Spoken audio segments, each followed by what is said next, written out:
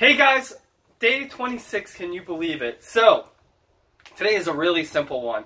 And we all know what we don't want in our lives. We're trying to avoid the pain, trying to avoid all the crap that's thrown at us every single day, trying to avoid all that. But what does it look like if you were to just imagine the perfect day? So, do you want to take it? Yeah, so maybe you wake up early, maybe you sleep in. Do you go have coffee? Do you see a friend? Do you get creative? Are you artistic? Do you accomplish something? So I think so many times in life, we're just trying to play defense all the time, but we don't stop and think of what we do want and what our perfect day would look like. So write that down today, write it down, and then start implementing some of those things to help you start crafting your perfect days.